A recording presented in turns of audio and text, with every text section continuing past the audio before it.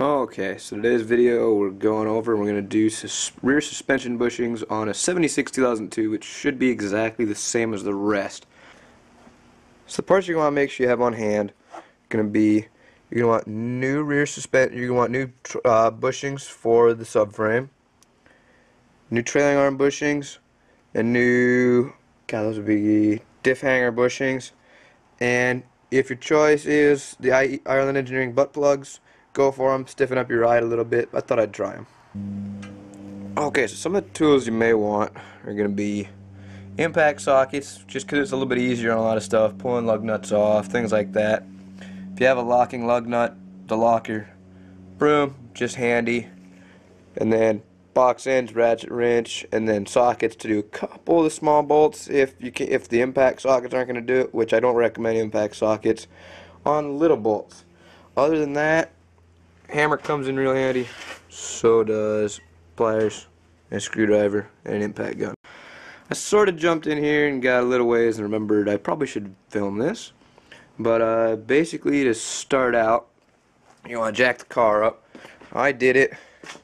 Since I'm doing suspension stuff, I jacked it up, put a couple jack stands on the bumper, nice and simple, gets your wheels off the ground, gets you plenty of room to work. Alright, so the next step here, I sort of jumped in a little bit. I took off the drum and a couple of the brake parts. Best way to do your suspension bushings, which is that lovely guy right there, and this one here, that's your trailing arm bushings, and then right there is your subframe bushing, which what I'm doing first, I'm pulling off these trailing arms. I'm going to pull the trailing arms all the way off, so I'm going to take off the shock from the bottom mount right there. I'm taking off the e-brake cable right there, and then next thing is I'm going to take off the brake line right here, probably on the subframe side just because it's easier. Then from there we're going to take and drop off this whole side, and then it'll be exactly the same on the other side, and I'll grab some more from over there. Oh, you also have to take and disconnect any of your sway bar parts. So here we have a disconnected sway bar link. It looks like it may still be connected, but it's not, because we took that bolt out of there. And then to disconnect the parking brake, you also got to take off that bolt right there, which is a little 8mm, and there's an 8mm on the other side. Mine wasn't rusted on, so chances are yours probably won't either, but just take it easy. If it looks like it, throw some PB Blaster on or something like that, liquid wrench, any of your personal choices.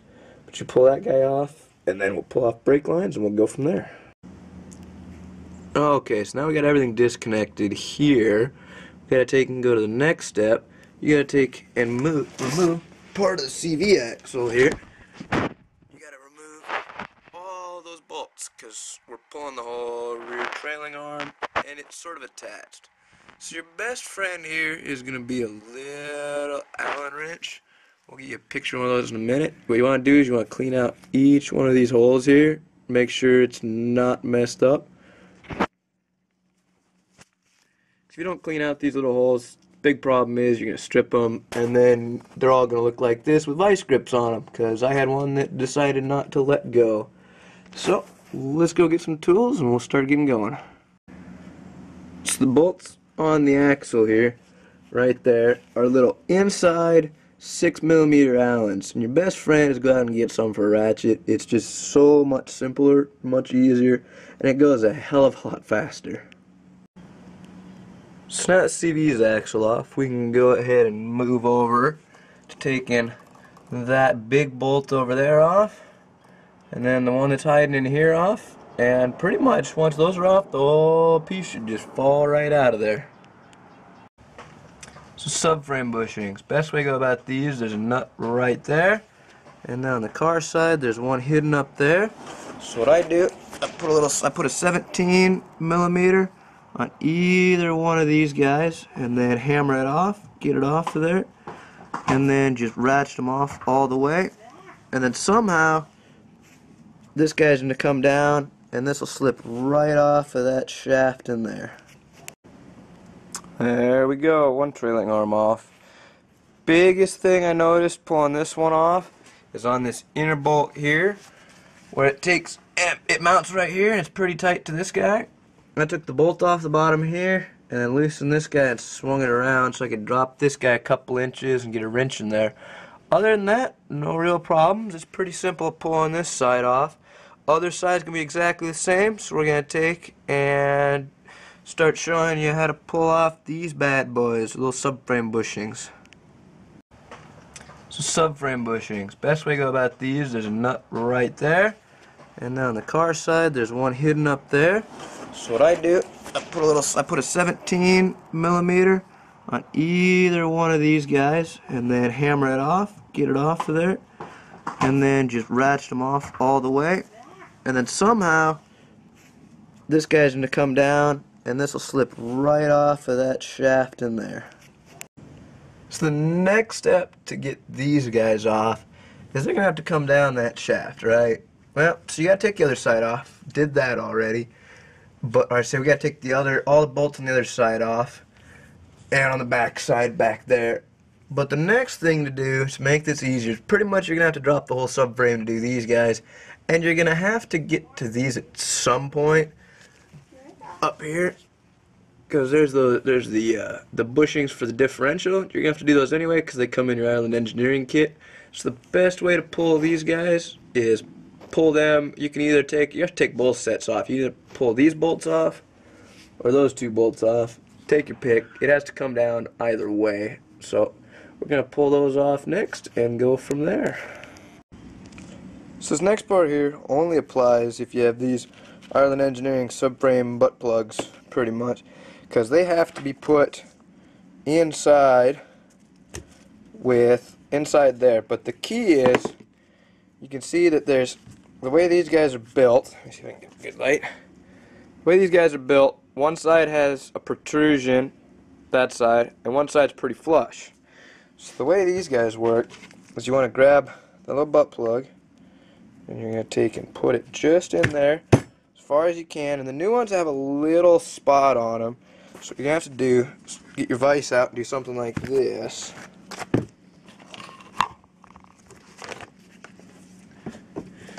Just take and open up your vise, and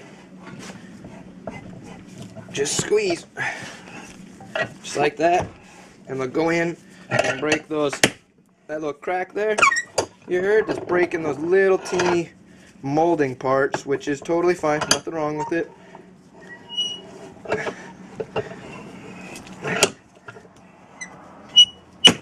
There we go, and there's the other one. And it goes right on in. And then it'll come out flush just like that. Alright, so the next part is we gotta take and put that part we just put that little butt plug into onto here. But the key is there's the side that's up and there's the side that's down. And one of them has that, like we were talking about earlier, that protrusion. Protrusion side goes up. So what we're gonna do, I'm gonna put the camera down here. Let's see if I can get a good angle for you.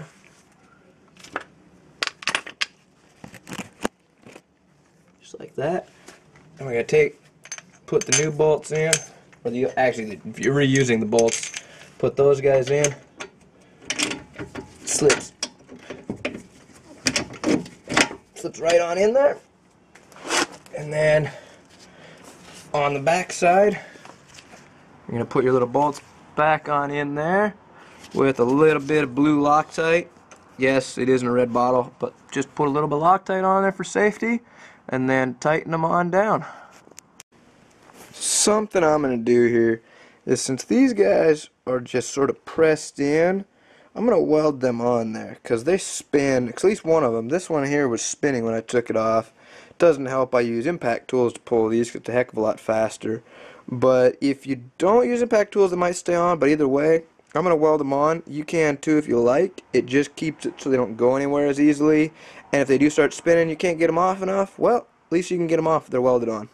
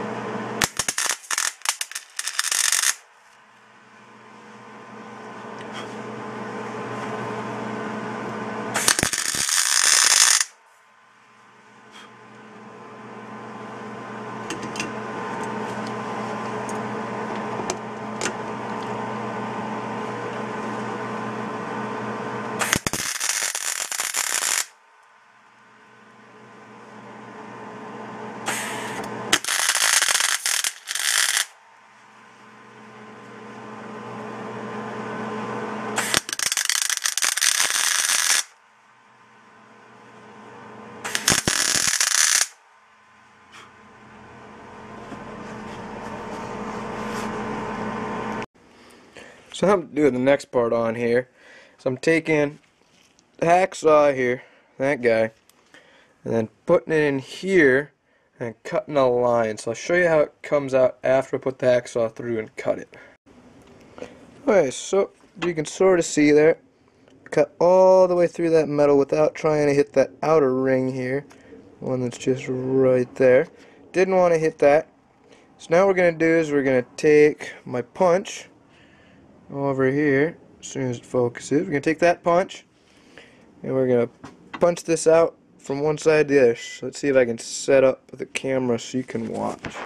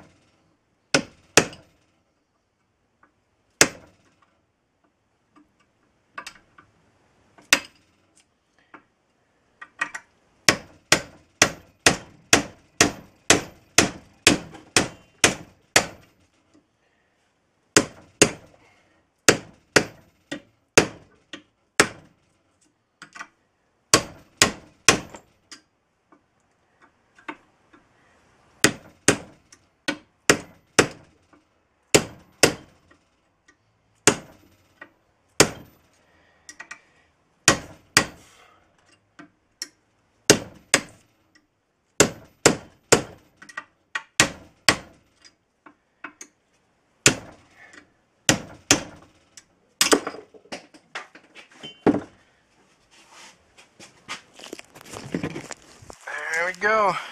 Just like that, you got one old bushing and two holes. So the next thing we'll do is we'll start pulling out the new bushings out of here and we'll lube them up. So here's what the new ones look like. We're split in half and they're half and half, look like that. And you get this prothane grease, which is actually just pretty much it's a silicone grease. It's the same thing as the brake stuff, brake lubricant. So if you run out, you can get brake lubricant. But the big thing is take and slather a lot of this onto there. As you can see, I took and slathered it on really nicely on there, on that shaft, and then just around in this area on both of them. So we're going to go ahead and put those bad boys in now. So you grab just one of these guys. I usually like to do it from the bottom first. Then you just push them on in. They slip on in there. Alright, sort of slip in. There we go. You slip in just like that. And then the top one just presses in as well. You do the same thing on the other side, and they should look just like that. Pretty flush. Have a little bit of room on the top. You'll do the same thing in that hole. Greasing these up, and you're set to go. There we go, and just like that, you're set to go with both of them. One on each spot. Nice and set on the inside there. Welded on so you aren't going to have anything spin on you. Let's go ahead and take a look over back to the car here. My messy work zone. Got both spots here. So we're going to take climb back under the car. You can see where everything was attached. I think this time I'm going to attach it from the top. Attach the two top mounts. And then attach the bottom on here and cinch it on up. There we go. We'll get you a little bit of video when we're done. There we go. There's it back in. Got those put on there. Nuts on the bottom tightened down. Good to go. So now we're to the point we need to take these old bushings out. You can see I've already done it on this side we need to do it over here now. So best way to do it, pretty much, because you can either press them out, which you got to find a way to do it, which isn't the easiest, but it can be done. You can either press them out, or what we do is we'll take and we'll use that guy right there. Keep a fire extinguisher handy. And we're going to heat up that metal collar right in the middle until it's going to take and melt everything around it and then slide it on out. So here we go.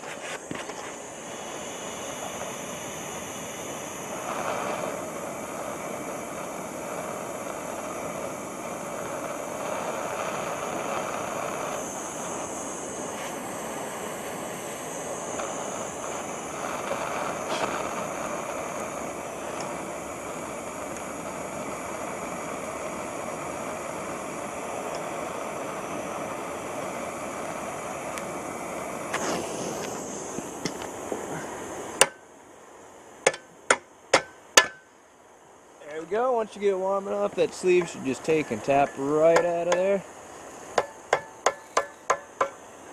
Just like that.